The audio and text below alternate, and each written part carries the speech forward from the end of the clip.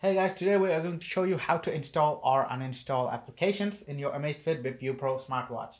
The fact is actually you can't install or uninstall external applications into the smartwatch, pre-installed apps, which you can add or remove through the Zip app or in your smartphone after connecting it to one. And today we are going to show you how to do just that. So stay tuned. Guys, now I'm going to show you how to add or remove applications in your Amazfit Bip Pro smartwatch. You can't do it from the smartwatch. You'll need a smartphone that is connected to it and the Zip app. So here's the Zip app.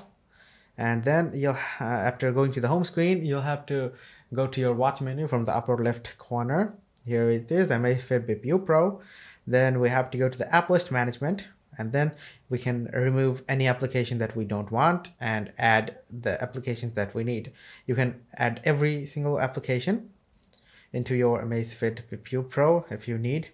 And as you can see, now I have all the applications possible that is installed here. Actually, they are pre-installed. You can just add or remove them if necessary. Well, let's see. Here are 1, 2, 3, 4, 5, 6, 7 apps here. 1, 2, 3, 4, 5, 6, 7, and then 8 more. And inside more, we have all these applications.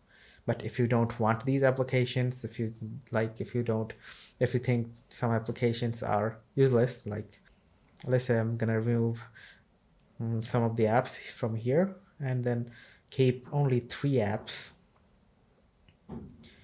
Weather, Find Phone, and Compass in the more, and I'll remove all of these. And as you can see, it's in more there are lots of apps, but after I save it, there's only 3.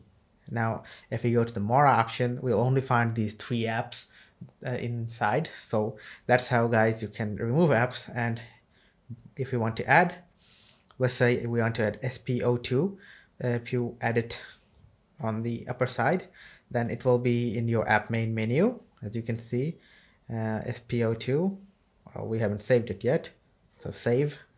Now it will be here, as you can see, SPO2.